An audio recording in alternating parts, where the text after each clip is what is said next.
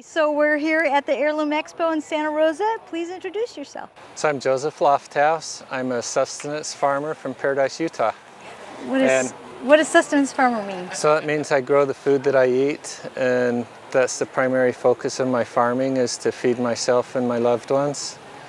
Okay. And I sell a little bit at the farmer's market, but mostly just for gas money. Okay, fantastic. And you're here in Santa Rosa, you're a speaker? Yes. Okay, so tell me what you were speaking about. So what I'm most known for is promoting promiscuous pollination. That sounds a little racy. Well, another name we use for it is a landrace. That is allowing genetically diverse crops to grow in an area long enough that they become adapted to the farmer, to the climate, to the insects. Oh, now that was the interesting thing that I caught in your talk, that I loved your definition of landrace, because that applies with animals too. So give me that concise definition again that you used. It was wonderful. So the definition that I use is a landrace is a genetically diverse crop that is locally adapted. So plants or animals? Yeah, plants or animals. It's grown in one place long enough that it knows how to deal with the ecosystem, the farmer, you know, the bugs, the climate, the soil, but genetic diversity is a key to growing a landrace. Because if I grow an heirloom tomato, it's going to be adapted to a land far away in a time far away and not to current conditions. But if I allow the genetics to shift from year to year, then they can adapt to my local growing conditions. So that the example that immediately comes to mind on the animal side is the Spanish cattle that came to Florida. They adapted there and became the Florida cracker. So the cattle there were pest resistant to the pests in Florida and heat tolerant, and they basically made it or not. And as the cattle moved across to Texas, it sort of morphs into the Longhorn. And it's a very different environment and ecosystem, correct? Yes, but they both came out of the same genetically diverse ancestors. That same Spanish line is where it initially came and then continues on. So how long? It's just long enough for it to adapt. It doesn't matter if it's 2 years or 200 years, do you think? Well, I don't care.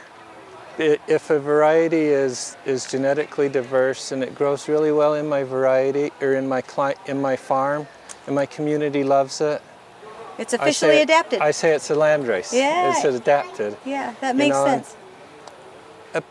But about 3 years, I think, is the magic time frame, because by then you've learned to be a better farmer, the plants learned what you like, and you know, you're sort of all meshing, and from 3 years on with like promiscuously pollinating plants, it does really well. Some of the inbreeders are harder, like garlic is a clone, and how do you adapt locally for a clone? Okay. Well, I'm assuming you just have varieties that make it or don't. Well, yeah, you could plant 100 clones and some of them would work and some wouldn't, but you know, they're not really changing with the changing ecosystem. Yeah, just over, that's the one that makes it or not. Okay, so how do you have a difficult time with things like pollination coming in on the wind from plants that are not locally adapted, or does it not make a difference at some point to you, as long as yours adapt? I don't care, because what I'm looking for is I'm looking for good taste. I don't care if my squash is, you know, what color it is. It can be green or red or orange or whatever, and that doesn't affect how it tastes to me in the kitchen.